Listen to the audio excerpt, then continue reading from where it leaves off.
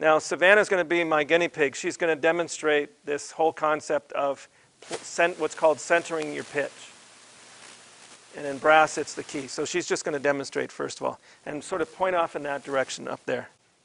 Let me get out of the shot.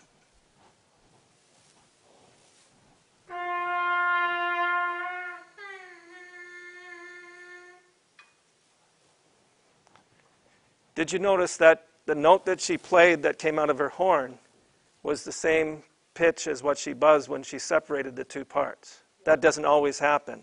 As a matter of fact, we spent 2 minutes at the beginning of class correcting her problem, and that was her pitch was too high. So see if you can go back to the original way that you did it before we fixed it.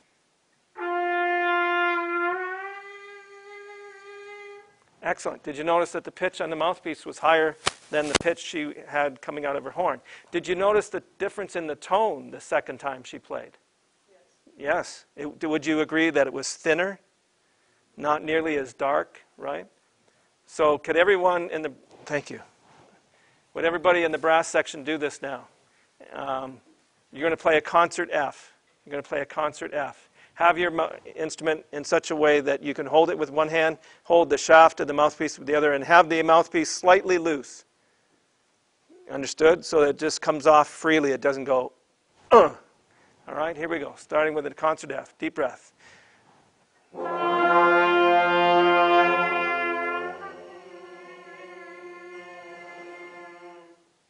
One last thing. Let's start down here. No, leave the mouthpieces out.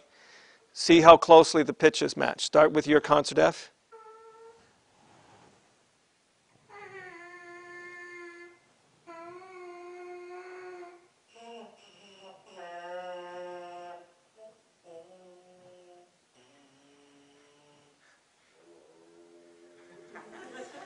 Excellent. Guys, thanks. Have a seat.